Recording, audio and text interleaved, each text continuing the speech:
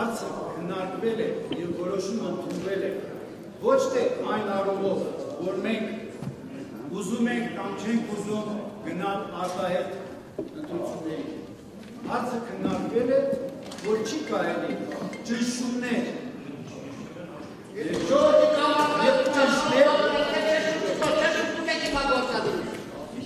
մի ամբողջ բիբլիական անց ուզում եք թեքել, դուք եք ճնշում գործադրում։ Երիքենա, ես կանացքի երիքենակի մեջ կեցի, երեք ունեն ինչ լևեր եք տալիս, հմինակ ոսկ է թաղում։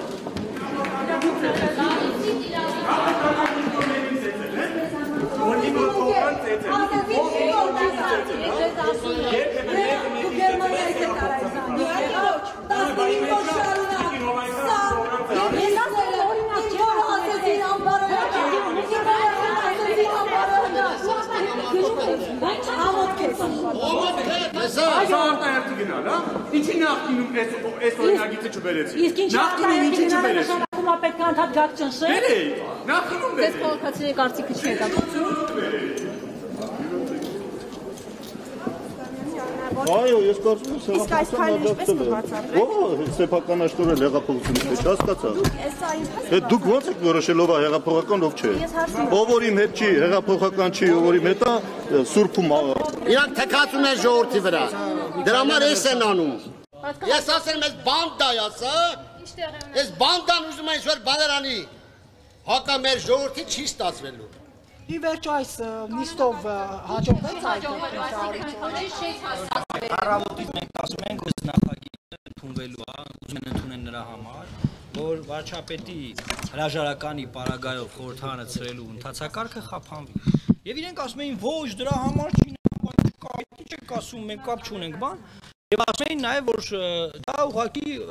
մի ուժար է, մյուս ուժերը կապ չունեն եւ այլն եւ այլն։ Հիմա տեսանք, որ բոլոր ուժերը կապ ունեն, բացի ելք խմբակցությունից։ Եվ սրանով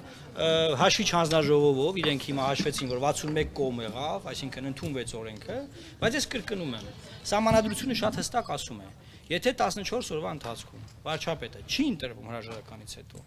ուրեմն խորհրդարանը օրենքի ուժով, իրավունքի ուժով արձակվում է։ Հետեւաբար այս օրենքը, որ ընդունվել է, որ իբր թե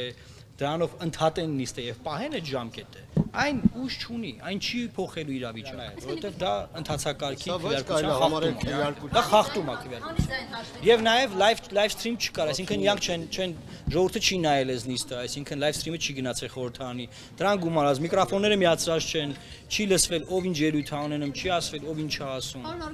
Իրանք գաղտնի գողի այս բանդան, ես միշտ ասել եմ, սա բանդա է, այս բանդան եկավ ինչ-որ այսքան մի ամբողջ ժողովրդի, հայ ժողովրդին, ոչ թե այսօր մինակ Հայաստանի համայն հայության, ուզում է այս ձևի ճշման տանի դեպի, չգիտեմ ուր, դեպի անդունդ, այս քվեարկություն չէր, այսի գողություն էր, բայց չէ կարա ժողովրդից իրանց իրավունքները գողանալ։